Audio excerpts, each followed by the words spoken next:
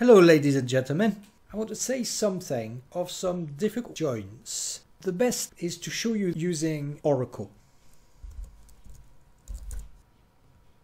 And my login is saved from before. Wonderful. Type up some SQL. Right, so let's try a couple of really simple queries. Select everything from AC. Oh no, I'll use cost because cost has names of people in it. We can see a list of accounts that customers have and information about those customers. But if I try the same thing with cost AC, I'm going to see the same reference numbers, except there's fewer rows of data, so can't correspond exactly, but I can join those two tables together. To select every column from, okay, what was it? Cost in join cost AC. Join doesn't work. That's because I need to say which columns are connected to which. But I'm going to open cost and cost AC. Cost, there is this reference number of the customer, and in cost AC there is also this ref node. They are, I think, of the same data type. Quick check, char4, yeah, same data type. So I need to do the join on cost dot ref node equal cost AC dot ref node. And there's my join. It shows me that reference number A123 has this account number. Reference number B127 and B128, this address, this account. So far so good. I'm going to do this simple experiment where it says inner join here. I'm going to remove the word inner and instead I'm going to write full outer. If you're a little confused, don't worry about it. Simply type it in. The worst that can happen is there'll be an error message. Right, no error message. This time there's more data. Wait, there's more reference numbers of customers with their addresses and areas. But then the ref no AC no here, that contains only 4 rows and some blanks. What are those blanks? That is for the information where there is a customer but no corresponding account. And that's what the outer join does. Now there's several kinds of outer joins. There's the full one here, which is the most complete one, and then there is a left and a right one. It's difficult to explain on the screen, so I'm going to use a board. There is a left and a right and a full outer join, and it's difficult to explain them without actually drawing on one of these things. Imagine that you had 2 tables. One that tells you a list of countries. So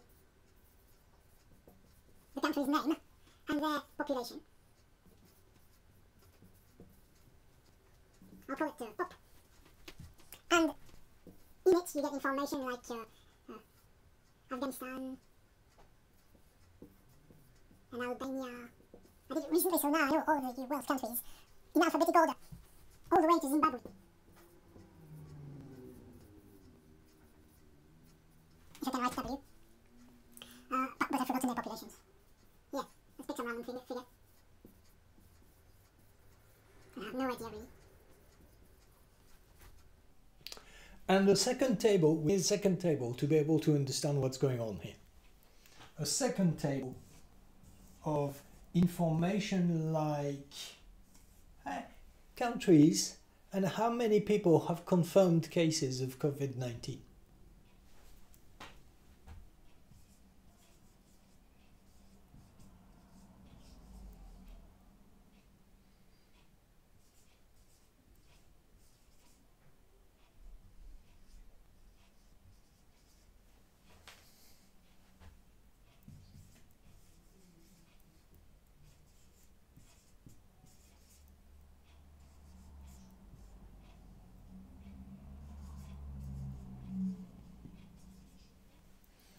And there'll be Afghanistan, but maybe it's written differently, like AFG, because it's shorter.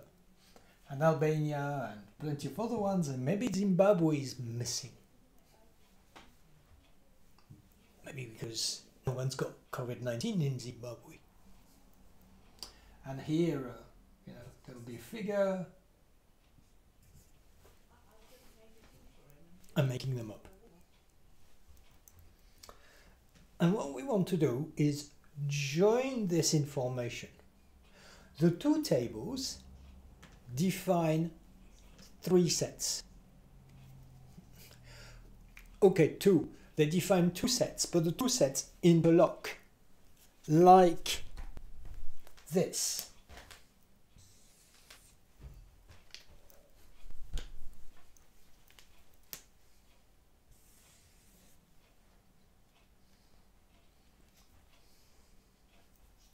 So populations give you a set of data about country's population, and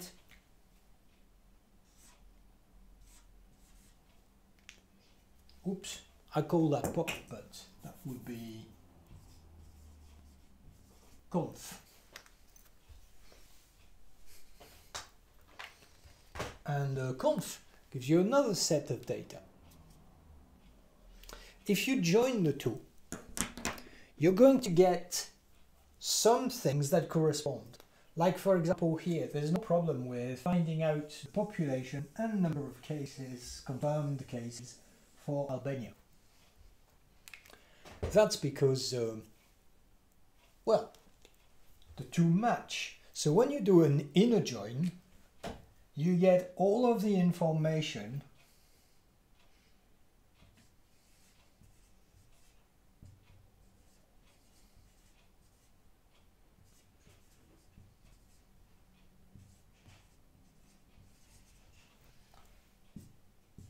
where there are matches. But I say there are two interlocking sets without two interlocking tables, without two tables that are joinable. One set is all of those countries where we've got information about the population, but not about the number of confirmed cases. Like, for example, Zimbabwe, population, but no known confirmed cases. Not in the list, anyway.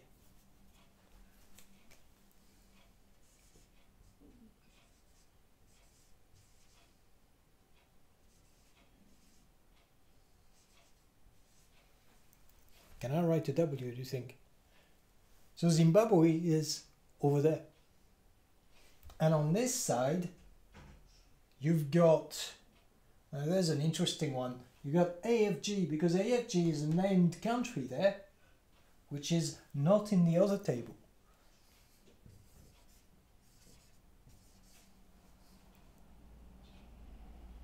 Oh, and on that side, you've got Afghan, because the name Afghan that exists there is not in the other table. You know, both of these are Afghanistan, and somehow someone didn't type this up right, and so when we try to get the information to correspond, well, we're losing our data somehow. Right, what about the joins? Well, the information that is there, or rather this bit, the inner join plus the information that is on the outside of the join, on the left side, we say, this doesn't, you can't read this, here. You don't need to see the top of my head, do you? We call that the left outer join. And the bit from here to here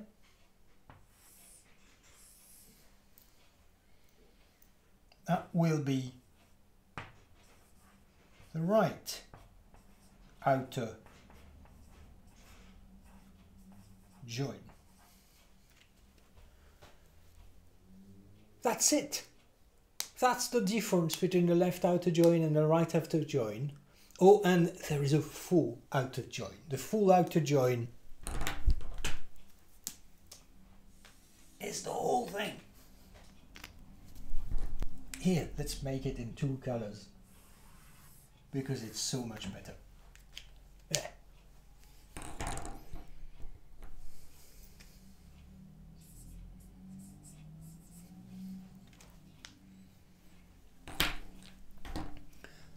That was simple. Anything else to say? Yes. Why do I call this one left and this one right? Because as it happens, this table is the one I drew on the left, and this is the table I drew on the right. And if I wrote down my join and typed it up, I would probably type up pop inner join conf on pop.country equals conf.country. What if I had the funny idea of typing up conf inner join pop? Well, in that case, I would be placing conf on the left and pop on the right. And what I'm now calling my left join would be on the right, and what I'm calling my right join would be on the left. The idea would be the same. It's just that I just stumbled on putting pop on this side and conf on this side, and so pop's left, conf is right. Otherwise, it doesn't matter which is which. So the left join and the right join are completely interchangeable. The left join is the one where you want all the data from the table you have put on the left. All of this. And some of the data that you have on the right, and the gaps. That is here, the data from this table with gaps from the right one. And the right join is the one with all of the data from the conf table, from the right hand table, and some gaps showing data that is in this table but missing in the other one. Then there's the full that is both of those. That's it. Let's return to type up. Now that we've got the query, it would be a good idea to actually have a look at what we can do with this kind of information. First of all, I'm going to do a little bit of cleanup. Instead of showing the reference number, name, address, etc., and the reference number from the other table again, since they are the same reference number anyway, I'm going to make sure that I show, let's see, what have we got? Ref no name, address, area, no need for ref no again, act and no. Just so that we can see our data a little bit more simply. Oops, colon ambiguously defined. What did I do? Cust.ref no equal cust. I know. This ref no here. It's not very obvious for the machine whether it is cust.ref no or custack.ref no that we're asking for. And of course we know that the two are equal, and so it really wouldn't matter. Here I'll put cust.ref no because custack.ref no had a couple of blanks. Here. Right, okay, so here when the customer has no account, their account number is missing. But the rest of the time we've got all of the customer's data plus the useful data from the second table, which is there. Is that it? How can I do the same thing but obtain only that row and that one?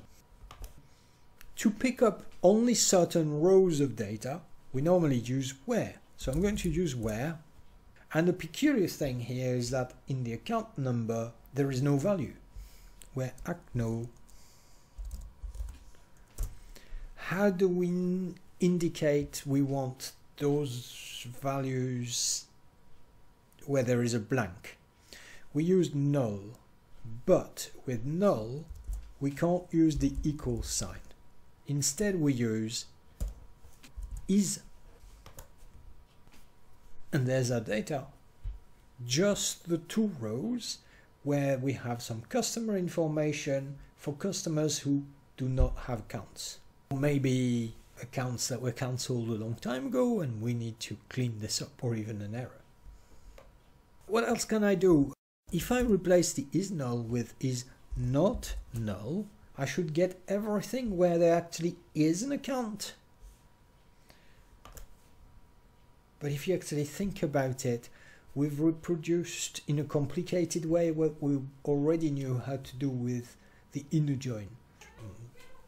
There's my wife's voice behind. If we are looking for no blanks, then the inner join is an easier option. We can experiment with the left outer join and the right outer join here. Here, let's do a quick one.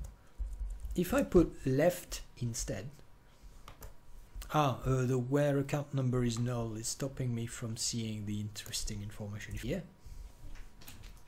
We're getting all of those cases where the table on the left, where cust is the important table, and so we get all of the information from the cust table, even if there are blanks in the table on the right, so the cust stack table. And that's the same as last time. There are some customers that have no accounts, but there aren't any accounts that don't belong to any customers, with accounts that belong to customer numbers of customers that don't exist. That would be what it is. In fact, if I do a right outer join,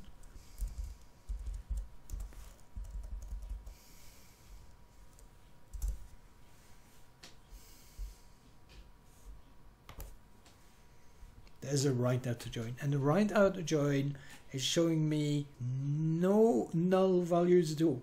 No null values in there, the customer data. No null values in the accounts. We get all of the account numbers and their customers, and we would get null customers if there were account numbers that correspond to customers that aren't recorded in the database. In this case, the right outer join and the inner join are giving us the same result in effect. An easy way to deal with it if you are unsure whether to use a right or a left outer join is to do a full one. Another way is to experiment with both. One more final test of queries using the idea of the inner versus outer join.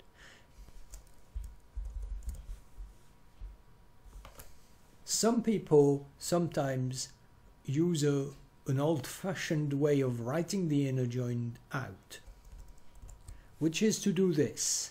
Give me the data from the two tables, and instead of the on statement, I write where. And this will give us the same result as if I was doing an inner join. Data from the two tables.